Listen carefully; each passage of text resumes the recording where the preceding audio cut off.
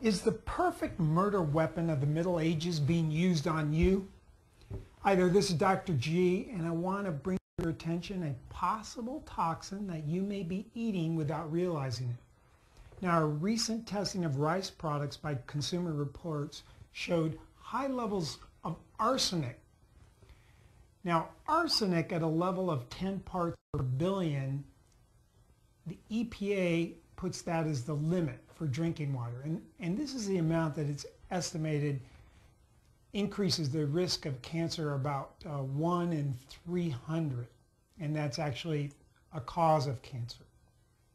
Now, the testing by Consumer Reports showed that you may get this amount of arsenic in a half a cup of rice.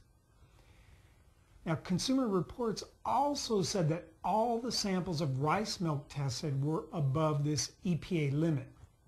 Even more disturbing is that rice cereal for infants had 10 times the EPA limit for arsenic.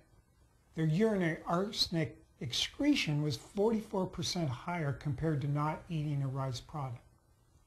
Now, even if you don't eat rice, you could be at risk if you eat any processed foods that are sweetened with brown rice syrup. And that's like the cereal bars and cereals and many other processed foods.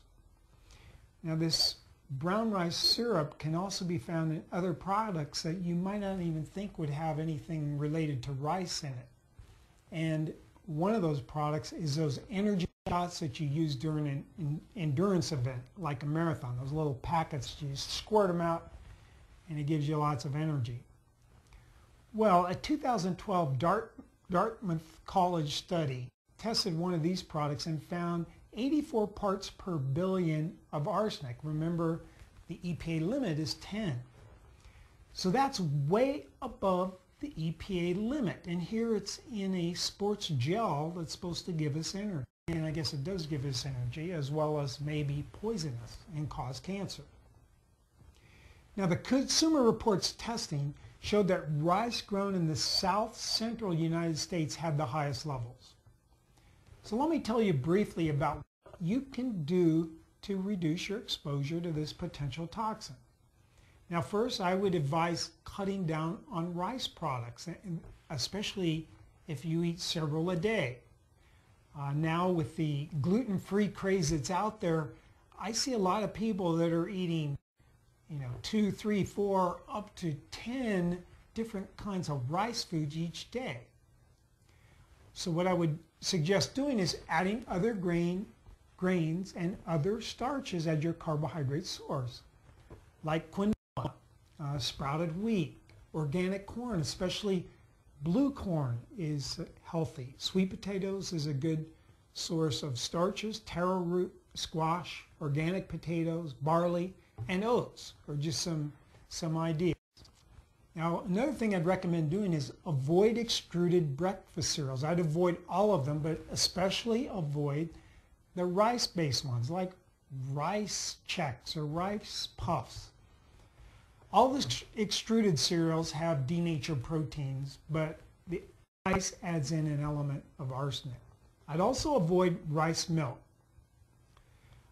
Another thing you can do to reduce the arsenic level in the rice that you eat is rinse your rice at least 3 times before you cook it and discard that water.